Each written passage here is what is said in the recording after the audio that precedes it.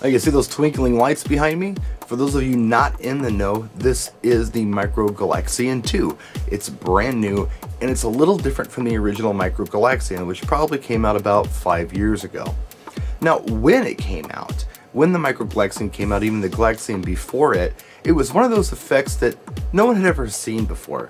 If you see an LED park can, it's like, okay, that's an improvement on a halogen park can. If you see an LED jewel, hey, that's an improvement on a halogen jewel.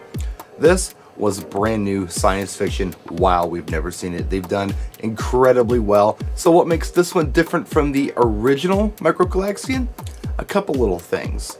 First of all, the design is a little more sleek.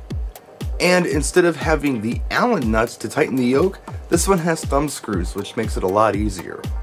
Now here are a few cool things you can do with this provided IR remote control. You can also use the Airstream IR app if you'd like to. First of all, simple stuff like standby is real handy. You can also change the direction of the patterns if you'd like. You can go red, green, or full on red-green. You can run it sound active, or you can run it fast or slow. You can also do fine speed adjustments on that. And there's a strobe.